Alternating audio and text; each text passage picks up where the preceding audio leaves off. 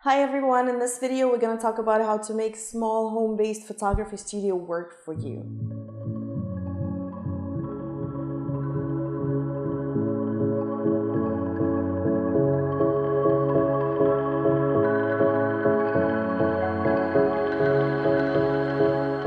If you're just meeting me, my name is Ksenia Pro. I'm a fashion and portrait photographer based out of Washington, D.C. and I have a home-based studio here downstairs in my house. So what I love about my studio is that first I have daylight, because this is what I was looking for when I originally bought the house. I was actually specifically looking for the space for my studio, but the room itself is not very big. It's actually just a little bit over 200 square foot, and the longest side is 14.5 feet. The next thing that I love about my studio is that it has direct access from the outside, meaning that people don't have to go upstairs and see my living space. So when I have clients coming in, they stay downstairs and my family can still be in the house when I shoot. So this is the main reason for me why I chose this house when I bought it with the studio in mind.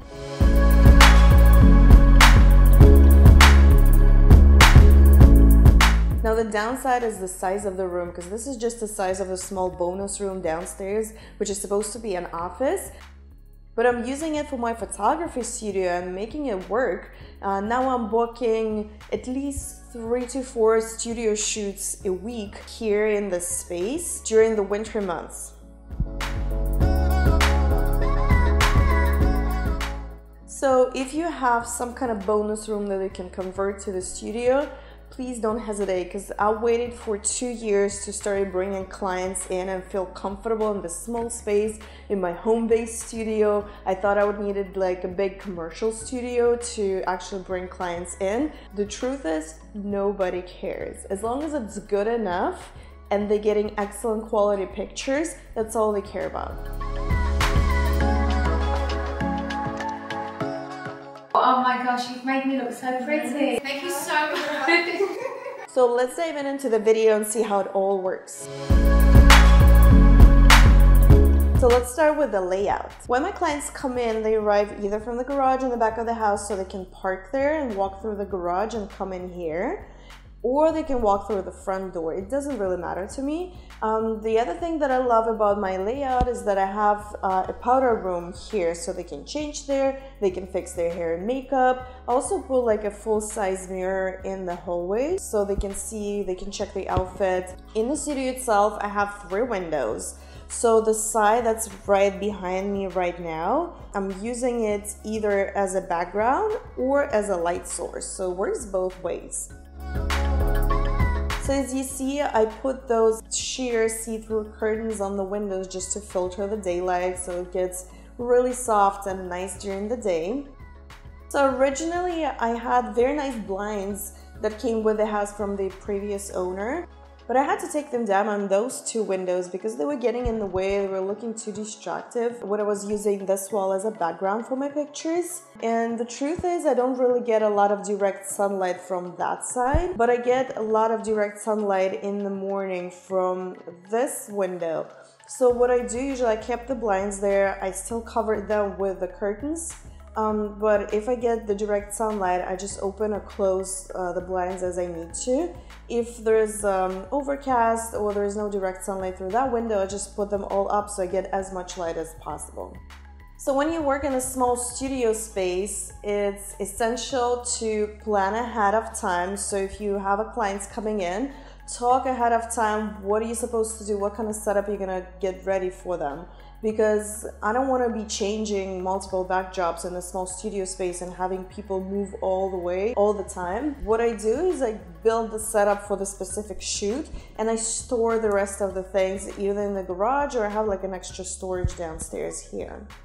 Don't be worried if you need to move things around as you go, because I'm often just like pushing all the furniture, all the props to one corner of the room that's not showing in the pictures and using just the other side to shoot so it looks nice and clean in the shot.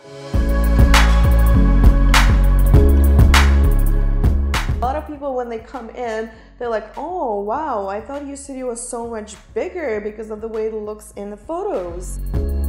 So you know how in real estate photography they make the house look so nice and big and you come in and it actually looks kind of small? So this is the same principle most of you probably already know. So if you use a wide angle lens, you make the space look bigger. But there's other tricks that you can use. So I don't necessarily shoot at 24mm all the time. But if I need a nice wide shot with lots of negative space around the subject, for example, one of those maternity pictures that I do with flowy fabric, we have to have a lot of room and make the room look bigger because the dress is so gigantic. So what I do, I actually back myself up all the way up against the opposite wall. I put my 24-70 at 24mm on a full frame. I use Canon 5D Mark IV most of the time. And this opens up the shot and makes the space look so much bigger. Another good trick to make the studio look bigger is to keep it clean, meaning don't overcrowd it with props and additional furniture pieces, and keep the colors clean, basic, so it looks nice and airy in the pictures. So for example, my studio is all white. I specifically changed the hardwood floors into the light ashy white color to open up the space. The walls were already kind of off-white-ish, so I didn't change that when I bought the house. And most of my furniture that I use as props is either light or clear color. The other trick that helps to open up the space is actually the curtains, the window treatments that I did. They make the windows look taller and bigger. And in the pictures, sometimes in post-production in Photoshop, I actually extend the frame, I extend the walls and the ceiling, so it looks actually taller than it is, and I make it look wider sometimes as well. So that's the main trick that I use that actually makes my studio look so much bigger. And then last but not least, how to make it work if you don't want to shoot just with the daylight or just with one setup. So I actually use the backdrop system, I use the studio lights, the strobes, I use continuous lights sometimes for my shoots. So it really depends on the specific session that I'm getting ready for. But basically I use the opposite wall, which is just the plain wall, to set up the backdrop. I either tape it to the wall, that saves space because you don't lose those inches for the stands for the backdrop, or I just use the backdrop system to hold the larger backdrops. And again, it's all about positioning yourself, positioning your lights. Obviously, it's a bit limiting, so I can't do a lot of high production shoots here, but it still looks very nice, and I'm so happy that I can use my home-based small studio for my portrait work, for my beauty, and sometimes even for my fashion work.